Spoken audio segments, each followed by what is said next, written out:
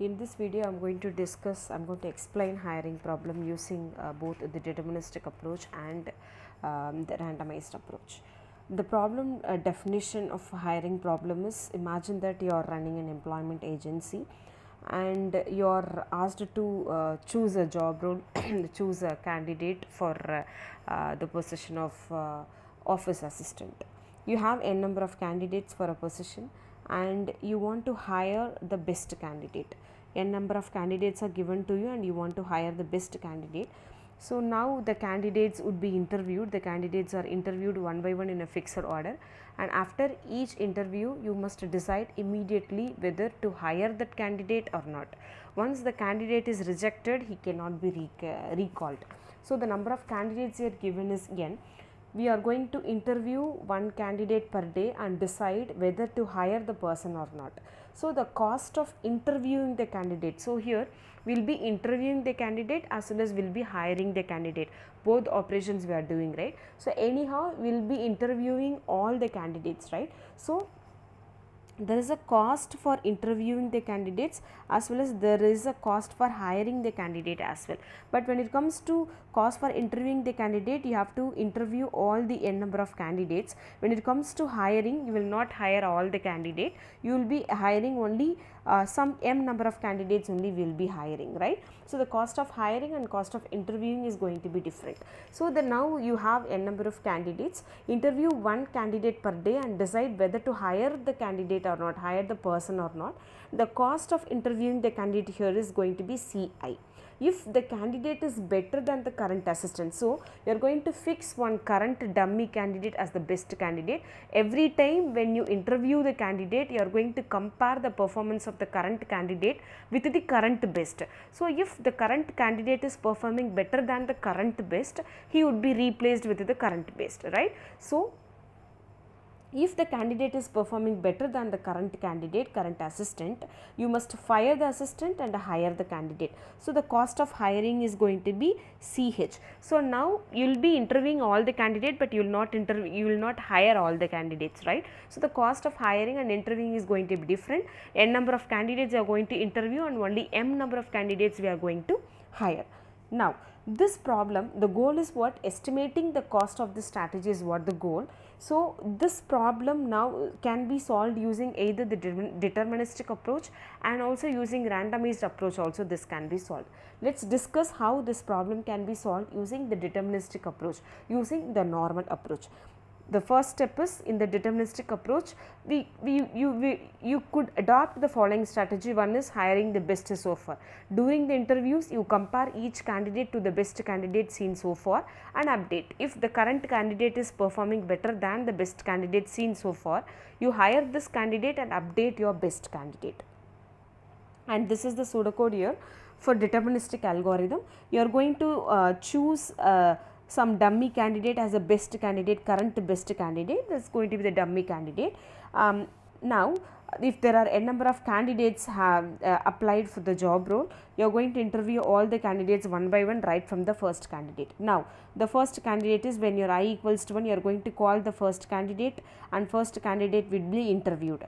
And if the candidate I, the candidate number 1 is performing better than the current best is what? 0, right. If 1 is performing better than 0, in the place of best 1 will be replaced.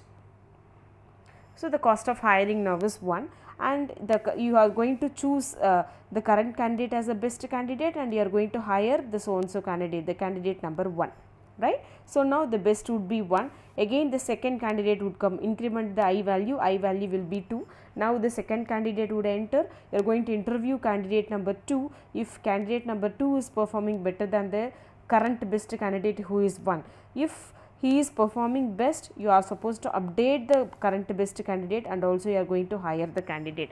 So only if he is performing better, you are going to hire the candidate. So you are going to keep on updating the best here. If he is performing better, the best would be updated and also the candidate would be hired. So this is how the process would work. Now what is going to be the time complexity while this is the deterministic, using deterministic algorithm, we have hired the candidate now. So what is going to be the best case and worst case for this? The best case is if the candidate is hired only once, that is going to be the best case, and the worst case is if all the candidates are hired. When all the candidates would be hired here, when the candidates are arranged in the ascending order, when the candidates scores are arranged in ascending order, which means the least performer is coming first. For example, candidate number 1, candidate number 2, candidate number 3 and candidate number 4. Imagine that it has been arranged in a ranking order based on their performances or based on their profile. If it is arranged, because deterministic follows the fixed order, right? The candidates will be ordered in some fixed order. You will be calling the candidates one by one in particular order. You will be calling them one by one and you will be interviewing them, right? So now when there is if the order is in the ascending order based on their rank, for example, C1 is the least performer, C2 is somehow better than C2 is somehow better than C1, C3 is somehow better than C2 and C4 is better than C3, which means the C4 is better than all these C3, right? So if they are arranged in the based on their rankings, if you want to arrange them, he is going to be the number 1 least performer, and C2 is obviously going to perform better than C1. So C2 will be hired after interviewing C2, and then again C3 is better than candidate 3 is better than candidate 2. If so, current best candidate would be C2. After interviewing the candidate 3 would be hired, and then candidate 4 will be interviewed. Since C4 is better than all these 3, he would be replacing this C3 and C4 would be hired. So in this scenario, all the candidates we are hiring, which means the worst case time complexity is going to be all the n number of candidates we are going to interview and n number of candidates we are going to hire. So here the hiring cost is high. So the assumption here is the candidate for the office assistant job are numbered 1 through n. Create a dummy candidate numbered 0 who is less qualified than each of the other candidates. After interviewing candidate I, determine if candidate I is the best candidate you have seen so far. So to estimate the cost, since all candidates must be interviewed, the interview cost is unavoidable only. The interview cost cannot be reduced, but hiring cost can be reduced, right? So if M are hired, the hiring cost is much if all the candidates are hired. So this cost varies with the input. So we can focus on the hiring cost, because the interview cost cannot be hired. Why? Because we are supposed to interview all the candidates, so hiring cost can be reduced. So the worst case scenarios, if they are arranged in the order based on their rankings or based on their the weightage of the profile, it is going to be the worst case. Why? Because each time each and every candidate would be hired, so the hiring cost is also going to be n here.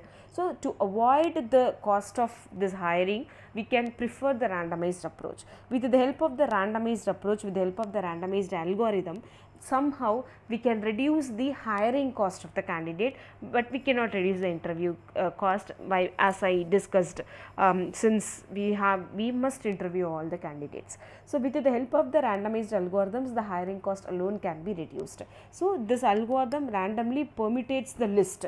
Instead of following the fixed order while calling the candidates one by one for the interview, you can randomly permutates the list, the candidate list, to generate the order in which candidates are interviewed. So in the pseudocode there is one change only. Instead of following the candidate, instead of calling out the candidates for an interview one by one, we have to randomly permutate the name list, permutate the order of the candidates, and then you have to call. So you include one line here in this place. We are going to randomly permutate the list or randomly shuffle the candidates.